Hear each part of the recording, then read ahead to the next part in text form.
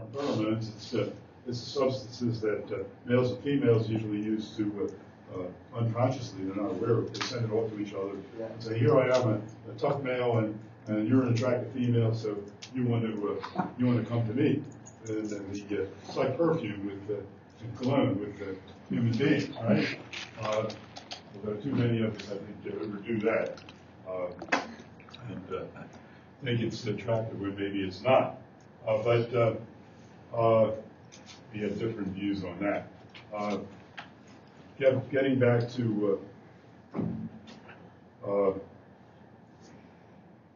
let's get away from sense of danger for a moment. We'll touch on that again in a few minutes. One of the, hang on a second. You're like Matt Damon character. What was that? The Bourne. He's blindfolded and he's taken in a car ride and he's concentrating. He doesn't see anything. He's not touching anything. His hands are tied up, but he senses the turns of the car.